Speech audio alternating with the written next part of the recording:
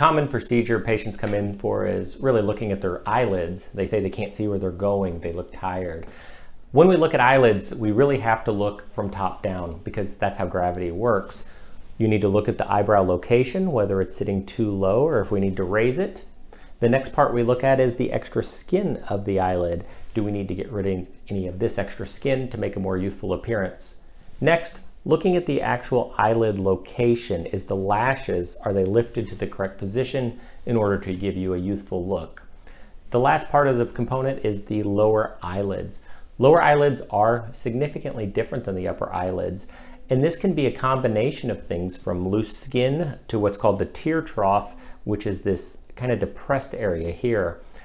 Each of these can be treated both non-surgically and surgically depending on your needs. Probably seeing a board certified plastic surgeon is your best option in order to see what is the right treatment for you.